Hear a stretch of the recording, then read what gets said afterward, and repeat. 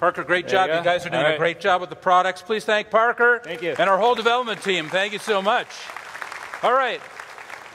Well, we're seeing a lot of exciting things. We've seen some different kinds of applications today. I'm sure you'd agree. A new kind of sales app, a new kind of service app. Do you think these are just great examples of the changes? And you've seen that these apps just look and act differently. The devices that they're on are different. The way that the users are interacting is different because our industry is changing. So how can you build these apps yourself?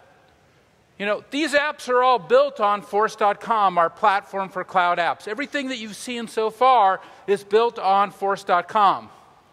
So if you're a customer and you have apps that you need to deploy internally and you don't want to buy another database, you don't want to buy another app server, you don't want to buy another piece of hardware, you don't want to have to worry about the security infrastructure, you don't want to have to worry about the scalability, the security, the reliability, availability. We handle all that for you. You focus on your app, we'll focus on everything else. That's what cloud computing is all about. And that's why we've become the leading cloud platform for building these Chip Cloud 2 apps.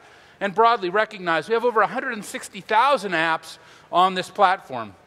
And this is everything from custom websites, you know, like even the UCSF website that you saw earlier, to websites from Dell and Starbucks and many others, to custom apps that are running inside the company, or custom apps that are running on your iPhones or iPads or Blackberries or Android devices. Look, traditional platforms are just too expensive. They haven't changed. There's plenty of companies within a 5-mile radius of right here who are very happy to sell you another piece of hardware or another piece of software. I'm sure everyone here would agree. Or another piece of networking equipment. But the reality is, for a lot of these apps, it's too expensive, it's too complicated, it's too slow. There has to be a better way. That's why we've been working on building this Force.com platform. We focused on the infrastructure. We've built the security in, the reliability, the scalability, the speed, and you can track it all at trust.salesforce.com. You can see how many transactions did we deliver, at what performance, at what scale, across the world. Everything is transparent and open to you at trust.salesforce.com.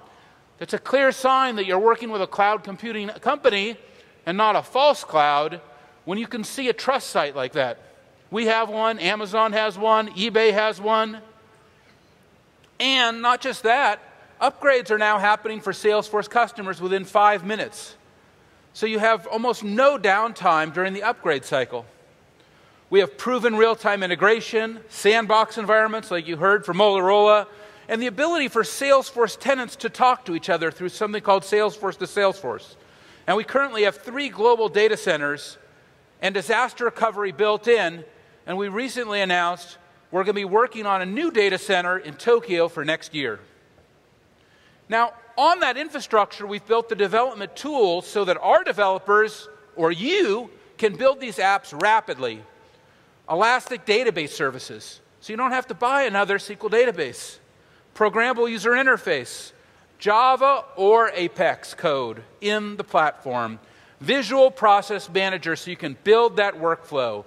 Deploy as a website instantly. Deploy on a mobile platform instantly.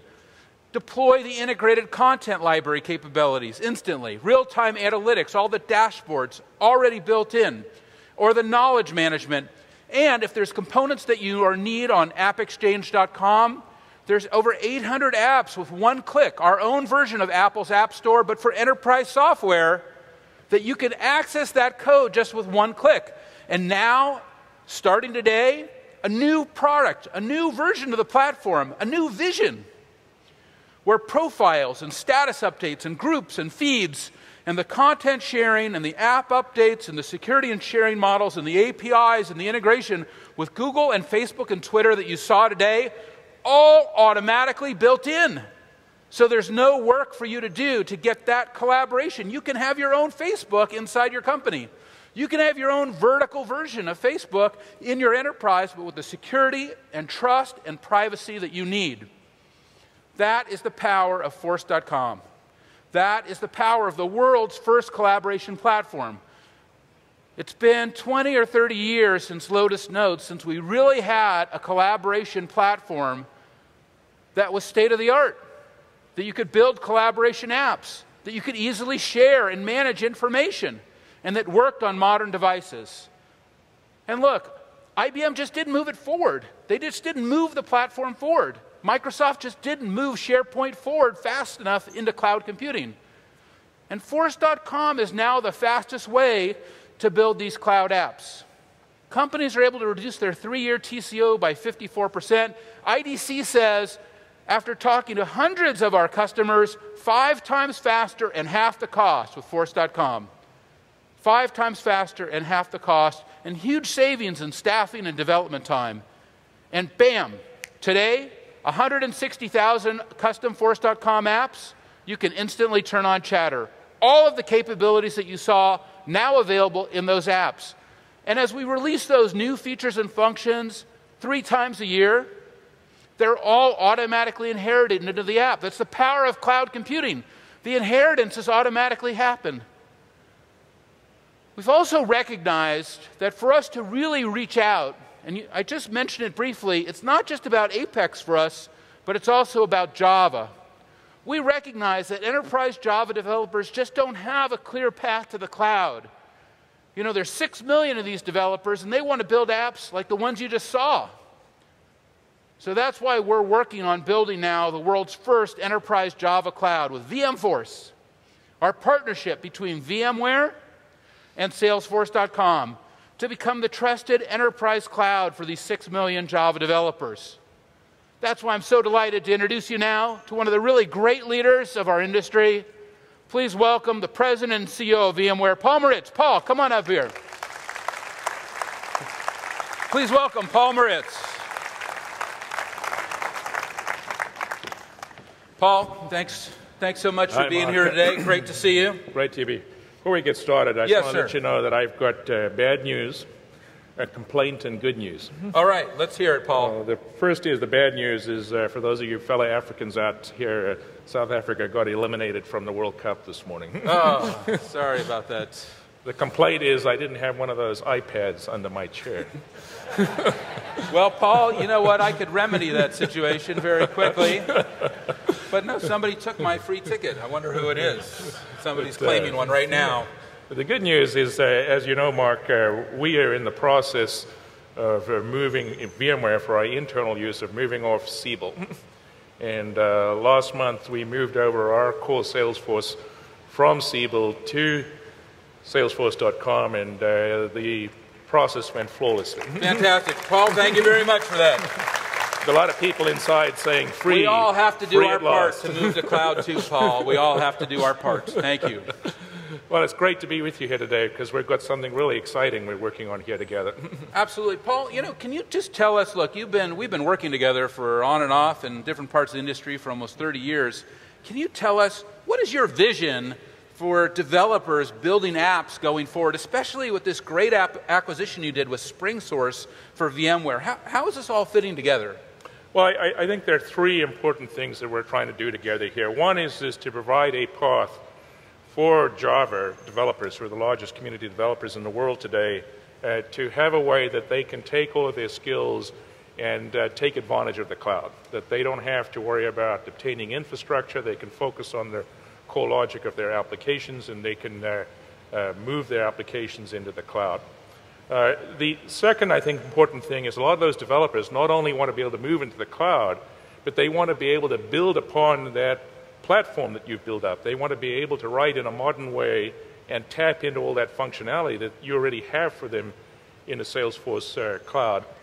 And then thirdly, wouldn't it be good if when you moved your Java applications in the cloud, the basic framework or API for doing that was actually available across clouds, so that you could, with greater rather than less effort, move your application between various clouds that are going to be out there. And that's really at the heart of what we're working on together, which is taking the Spring framework, which is the leading way that Java applications are written today. More than half of the lines of new Java code are being written in the context of the Spring framework. And we're working together to instantiate that Spring framework in the Salesforce.cloud, and we call that VMForce.com. And got a lot of very positive reaction from developers from that. And then, as you know, we also last month extended this coalition here by an announcement with Google. And Google is also going to be taking the Spring programming framework and using that as the basic API for their App Engine Cloud. So really good news for developers is how they're going to be able to tap into both all the benefits of the cloud and the specific functionality that they can get out of Salesforce.com. Well, that's great news, Paul, and you're doing a fantastic job as CEO of VMware. VMware just creating a whole new vision for the Java community. Can you tell me how have customers and developers and press, you're going all around the world like I am, what's been the reaction Well, as I said, it's been a very positive reaction, and part of this is this notion of building bridges. Much as companies like ourselves, VMware, and your customers are now moving into the cloud, there's a bunch of legacy that has to stay behind, and we need to build bridges. So what we're doing here is taking a technology that will allow you to write applications that will be deployed according to your business needs, either into the Salesforce.com cloud, into the Google cloud, or back into your own internal infrastructure, because the programming framework isolates you from all of the plumbing underneath. And that message of building bridges and allowing people to get into the full benefits of the cloud in an orderly way is getting really positive reaction. Well, I have to ask you, because how many years were you at Microsoft, Paul? Nearly 15 years. 15 years, and you did a lot of pioneering work. Is this the first time you've seen Microsoft protest a vendor? Well, I'm told, actually, that we have now made it on the public enemy list as well at Oh, Microsoft. my gosh. Well, welcome. You've made it then. Congratulations. Thanks Paul a lot. Martiz, thank you very much. Please thank Paul Martiz, CEO of VMware.